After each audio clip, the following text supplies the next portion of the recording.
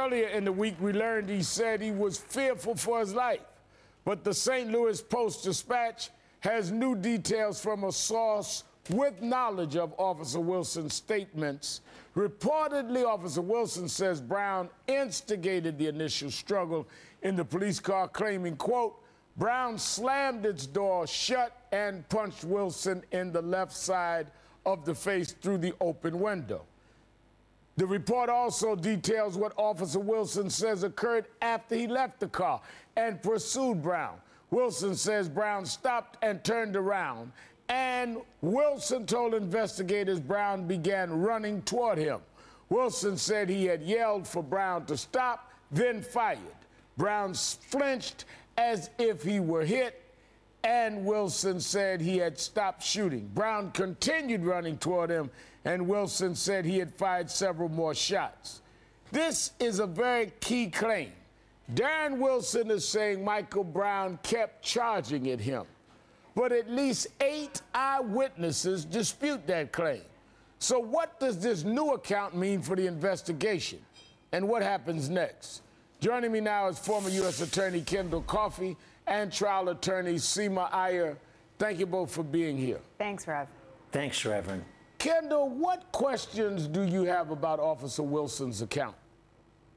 Well, I think the clear thing is that he has a very detailed explanation of what happened inside the car, whereas we know there is no living witness that can contradict what he's saying. The critical facts of what happened outside the car, which is where Michael Brown was killed, seem to support a view that there's a contradiction. Does that mean there's no prosecution? Absolutely not. It isn't a matter of whether there are different witnesses with different accounts. It's who's credible, who's got a motive to lie, and who is corroborated by the forensics. Here we've got independent witnesses, spontaneous witnesses that seem to directly corroborate what Officer Wilson is saying. If prosecutors are willing to accept that testimony, then it means a couple things. One is the officer could be considered to be lying if they accept the independent witness account. Secondly, his false testimony would be evidence of guilt. But additionally, Reverend, it would indicate that independent witnesses say that whatever happened inside the car, if somebody's trying to surrender outside the car, you can't kill him. And if you do, it's a crime. Seema, what's your take on this? Well, Rev, I have to enlighten you on the ugly truth of being a defense attorney. This is what we do. We have the forensic autopsy.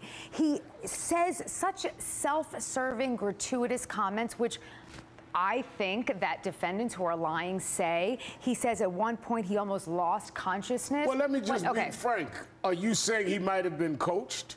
He has to be coached. That's our job. He has to be coached by his defense attorney. So let's take, for example, Piaget Crenshaw or Mr. Johnson. They don't have, Rev, the ability to be coached 18 hours a day by a team of defense attorneys, okay?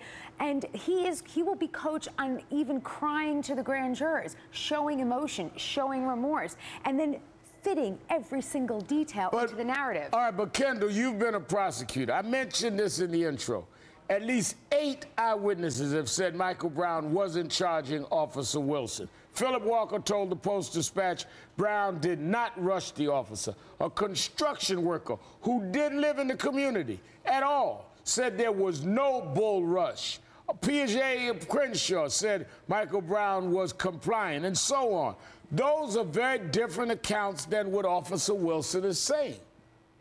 Very different, and certainly compelling for prosecution if there were a will to bring a prosecution. That's it. We haven't That's seen right. that. And if you put You're talking a well-prepared will by the local district attorney McCullough, who many of us said in the beginning we didn't have a lot of confidence in. Right.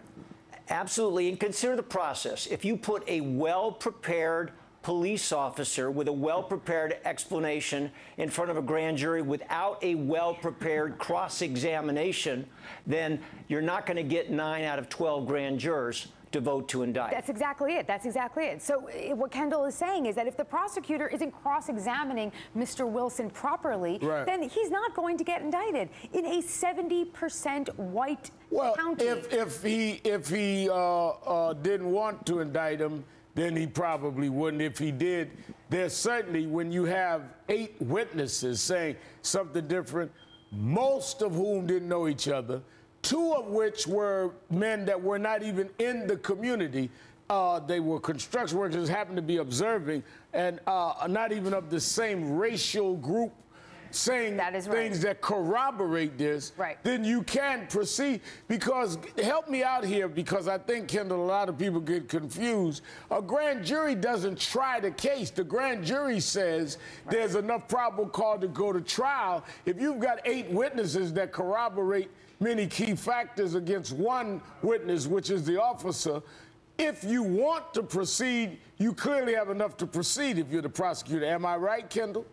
You're exactly right. It's about probable cause, which does not require a detailed consideration of the defense evidence. Is there enough probable cause to make out a prosecution case? Somehow, as you point out, that's been lost in this process, and that's why the opportunity for prosecution may be being lost in front of the local grand jury. Now, which brings us, Seema, to the federal grand jury, because I think a lot of people don't understand. Many of us have openly said federal government should do it again. Let the evidence go where it may, but let's have a fair process, not which Eric Holder prompted the investigation way before any other attorney general would have gotten involved. Now, what I'm saying is that, because there's a lot of confusion, well, where does civil rights come in here? You do not need race to have civil rights charges. No, this is an excessive force is a violation of civil rights.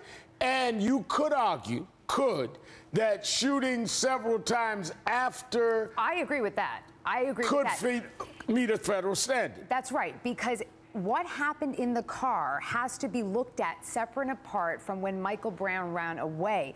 The event stopped. A new event starts when Michael Brown runs away. And then the question becomes, was it excessive force for Officer Wilson to shoot at Michael Brown during that second event? Was that excessive force? And that's also the event where you have a lot of witnesses. Don't you also, Kendall, have the situation here where if this prosecutor, Mr. McCullough, who many of us have questioned from the beginning, and the family has questioned of Michael Brown from the beginning, don't you really have also the question here of if he does not indict, as many expect, and if he does not go forward, that he's really saying that we in this country can have the possibility of 8 people saying something and 1 policeman can say, no, they're wrong, and we go with that? I mean, isn't that a bad precedent to have in the system, no matter what your view of this case? Well, it certainly would be something that could be troubling for a lot of reasons, but I want to get back to the point just made. When we talk about a civil rights violation, it doesn't mean you have to prove a hate crime. What it means is you have to show excessive force, lethal force, with a sufficient degree of intentionality. And if an officer killed somebody that in plain day, visually clear, was trying to surrender, that sounds like a pretty good case for intentional use of excessive force. All right, we're going to have to leave it there. Certainly a lot of questions. Certainly we'll be staying on top of this. And again, many of us only want to see a fair, impartial investigation and let the evidence lead where it may, but not see it in any way tainted by politics. Kendall Coffey and Seema Dyer, thank you for your time tonight. Thanks, Rev. Coming Thanks, up. Reverend.